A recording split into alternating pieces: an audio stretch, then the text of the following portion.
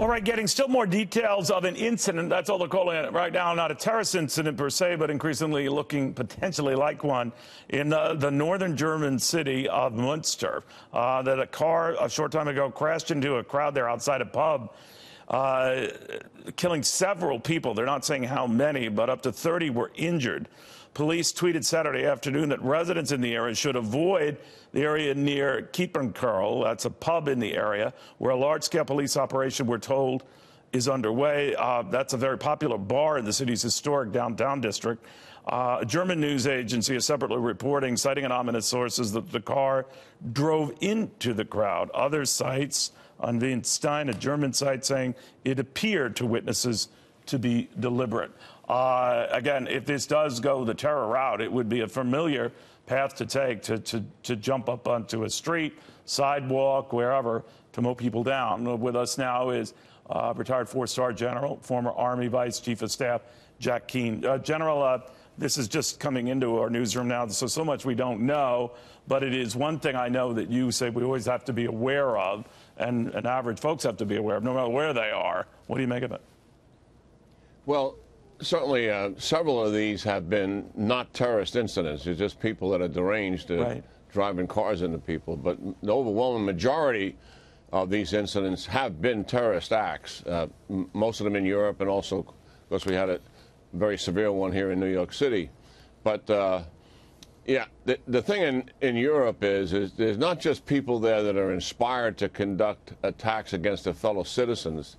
There's actually terrorist networks there, and that's not something that we have in the United States. And that's something that the police will be all over this thing, if it is terrorism. Is this person operating alone? Is there a support system for them? Is there another potential attack that's coming?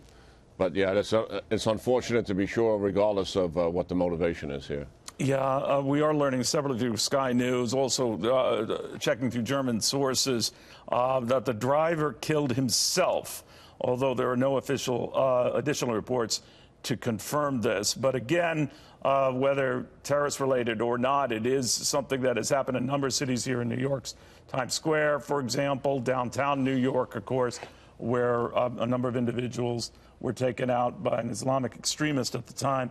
But you know, free societies, if you think about it, General, you've reminded me, there's only so much you can do for the individual guy who wants to do something like that, or someone connected to a terror network. We don't turn everything upside down for something like this. But what do we do? Well, this is almost impossible to prevent. The only way we can stop these kinds of incidents from taking place is to stop the people before they do it. And you're only going to find out about that person if they're on the internet, if they're in a chat room, if they're part of if there's some kind of a network, and that's good intelligence work. But actually preventing something like this just prior to the incident itself is next to impossible, just as we have found how difficult it is to prevent shootings when they're doing that, or prevent a bombing. They're very, very challenging to prevent. It's the good intelligent work that has to be done, that has been so successful in this country with stopping people before they actually go in and begin to execute the act.